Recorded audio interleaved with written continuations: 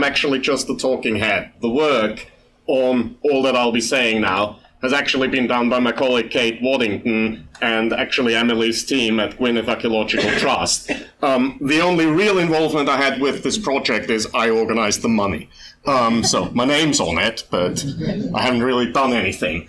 What I'm talking about is a research project that we did at Bangor University, working together, thankfully, with Gwynedd Archaeological Trust, even though in the original project design they weren't involved. So the idea I had did involve them in, oh, they've got the AGR, I'll grab data out of that, but with little afterthought, what would happen with this. But luckily, during the process of the project, that changed, mainly thanks to the work of Kate and Emily and her team.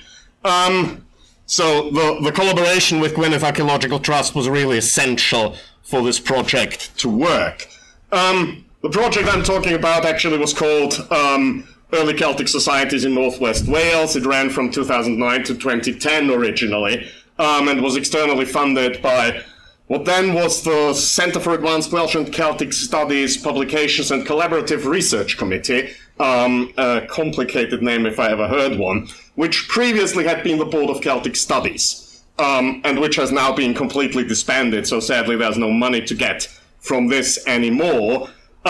The aim of the project actually was to investigate the settlement archaeology for Northwest Wales from the late Bronze Age to the end of the early medieval period, really, to create a database of all settlement sites, including the dated and the undated site, to produce a GIS analysis of the distribution of the settlements and so on, and to produce a detailed gazetteer that academics who don't necessarily always go to the AGR can actually use as an easier resource of all the sites that have been a focus of excavation and survey.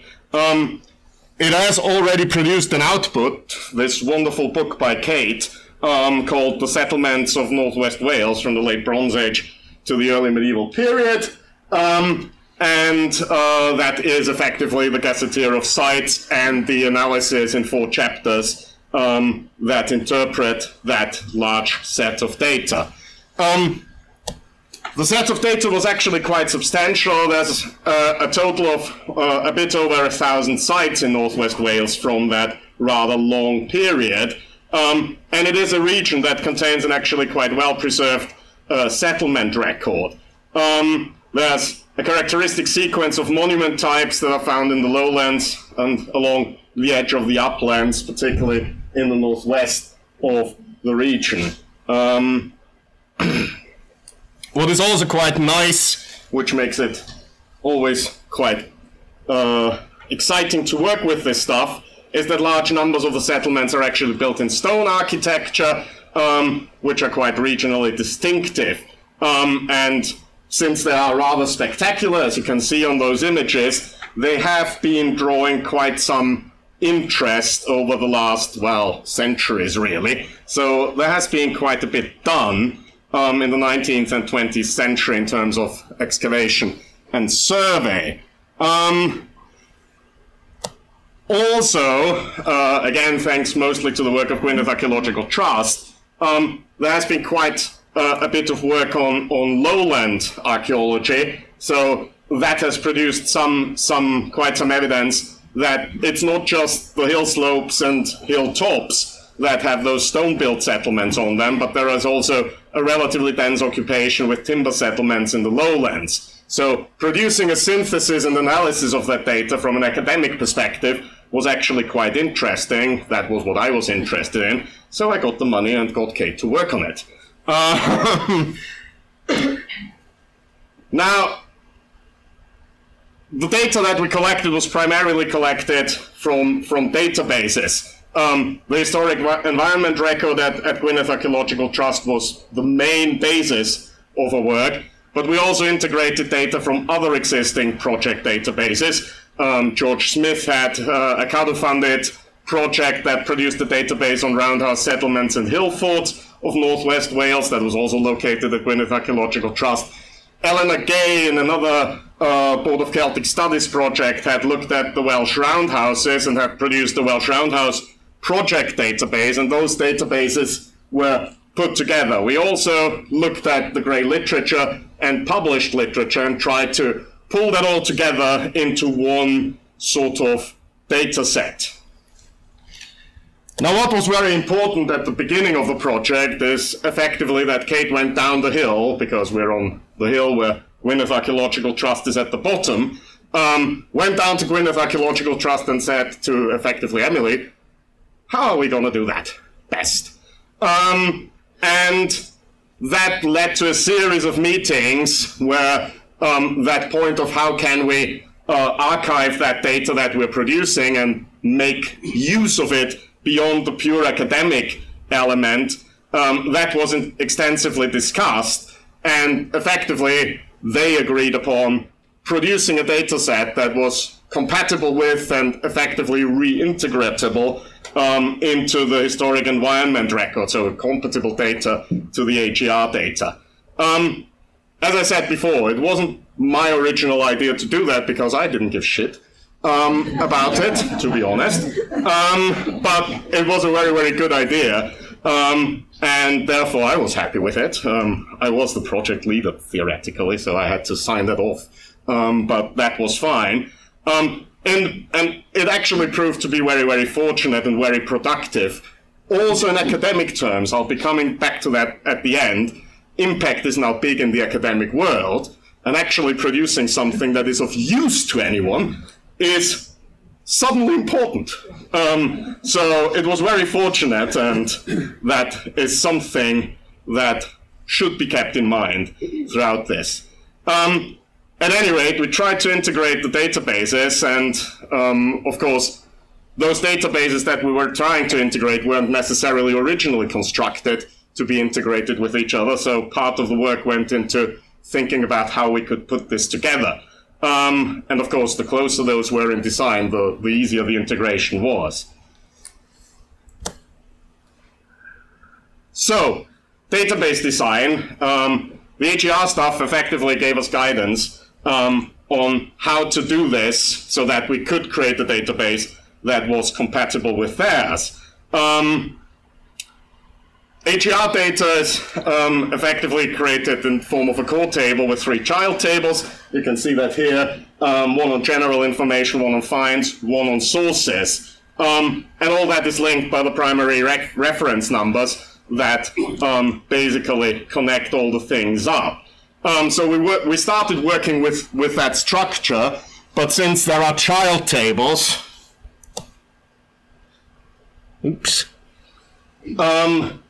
we effectively could add additional child tables to the database.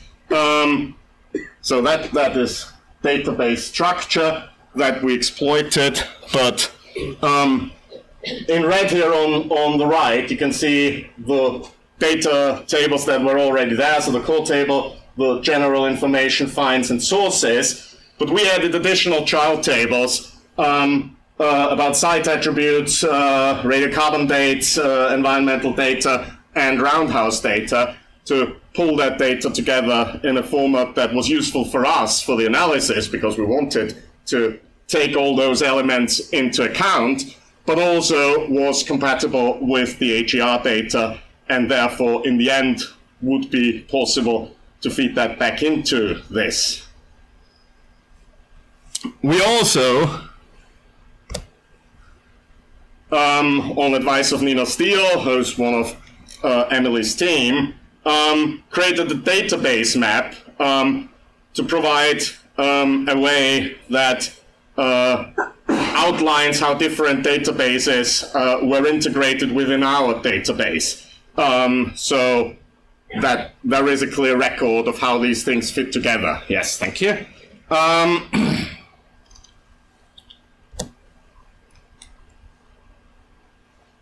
Now, putting that all together was actually quite easy. It were various queries that we set up in Microsoft Access that allowed us to pull the data together. We then, or actually Kate then, integrated that data and enhanced it via data collected from published and unpublished literature, as well as through some of our own field work. And all that led to a final database that, when the book had been finished, the book that I showed before, was basically provided back to Gwynedd Archaeological Trust for reintegration into the historic environment record. Now, of course, there were teething problems with this nonetheless, but over the last year and a half about, that was successfully transferred over into the HER. And that was only really possible because there was an ongoing conversation throughout the whole project and its afterlife, how we could do that, that we were always clear what we had to do to enable reintegration, and that Gwynedd Archaeological Trust was also aware what was coming down to them. We also then tried to develop a way forward, guidelines for how to do that, by putting one of our master's students into all this. That gave that student a funded master's, which is always welcome. And she undertook a work placement with Gwynedd Archaeological Trust to develop guidelines on how to best do that. And those highlight that high levels of contact and communication must, of course, be maintained at all stages of the project between researchers and HER staff. And they also developed a number of sort of best practice guidelines that basically say it's important to ensure the data is managed correctly and efficiently, that researchers' databases and records must be guaranteed to be complete and accurate, that time is saved to, and resources are saved to reduce duplication of effort and to reduce the risk of duplication with data, with the HER and the research data set. That communication must be maintained. Now, clearly designing databases so that they are similar and compatible with HER databases is clearly a positive thing. But it's important to stress that we are not recommending that all project databases must follow a rigid structure determined by the HER, because on the research side, that is not always what is the best. But and that it's important that data collection isn't restrained by this, but creating databases, new databases, that aren't mindful of existing databases isn't sensible, because it is uselessly wasting resources in a sector that is already underfunded. So, conclusions quickly. What is important for us is that impact element. Impact generated by a project can be hugely increased by a research project like this at effectively very little or no additional cost by collaborating with the HER from the start when a research project utilizes HER data. The enhancement of the HER data ultimately not only has an effect on the quality of information housed in the HER, but also has that element of the project, the research project, having actually done something that is helpful to anyone but the 20 academics who might be interested, because it feeds back into the planning process and development control process itself. The data collection itself also becomes more efficient and structured, because you can draw on something that is already there, so it actually helps the project and saves resources in the project. And that might make it advisable that funding bodies that fund research could be advised on the importance of such data exchanges. So might be an idea to include that in best practice guidance by CIfA or something like that. As far as I can say, I mean, much of this isn't yet common practice in the academic sector, but we need to work on establishing a more respectful working relationship, perhaps sometimes, with project staff and HER staff, because that helps creating outputs that are both academically interesting and useful for actual planning work. Thank you.